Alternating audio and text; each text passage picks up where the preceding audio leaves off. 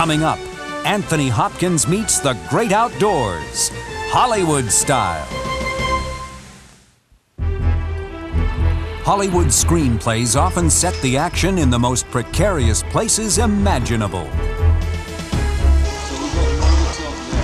On cliffs, over water, or on the mountains. The aerial riggers specialize in making the unfilmable filmable. The pioneer of this outdoor specialty was John Thomas, founder of Thomas Special Effects. John had a real love for rigging. He really liked it, and he saw an opportunity to begin to specialize in that area. And over a period of years, he brought in people from other areas who had river experience, cliff and mountain experience, so that he could take these type of systems and apply them in an outdoor environment and give these dramatic shooting situations. John Thomas passed away from cancer in 1994. But his legacy lives on under the direction of his widow, Betty Thomas. And that's what we do. So then what I'll get Alex to do is I'll get him to place the flare sack on there. Yep. And we'll get an end mark on it. For The Edge, the Thomas crew has come to Canmore in Alberta, Canada. An inspiring location for star Alec Baldwin. Alberta is one of, if not the most beautiful places I've ever seen in my life. The people have been lovely. The crew has been fantastic. I would love to come back here and make another film someday. In one scene, the film's stars are chased by a grizzly bear, and they must cross over a log spanning a raging river. Hopkins' character falls when the log is shaken by the pursuing bear. For safety reasons, the location chosen is not a rushing river, so the Thomas crew has built a temporary dam.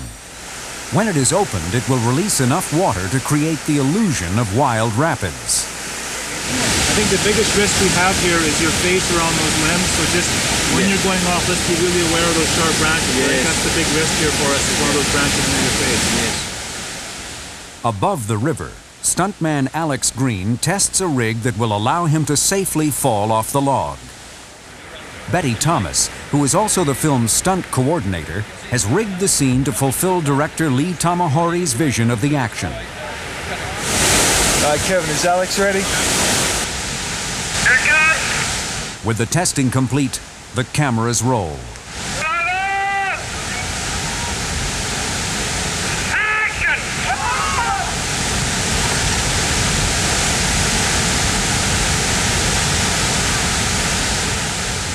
Shooting over raging waters is not uncommon in motion pictures.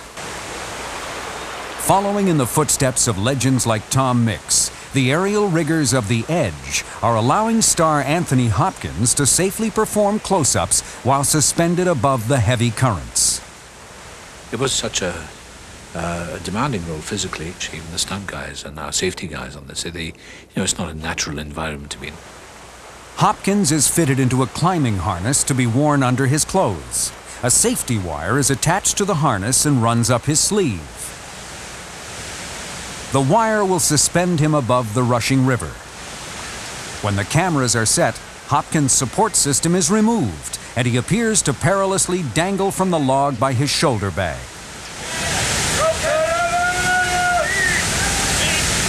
The director calls for white water.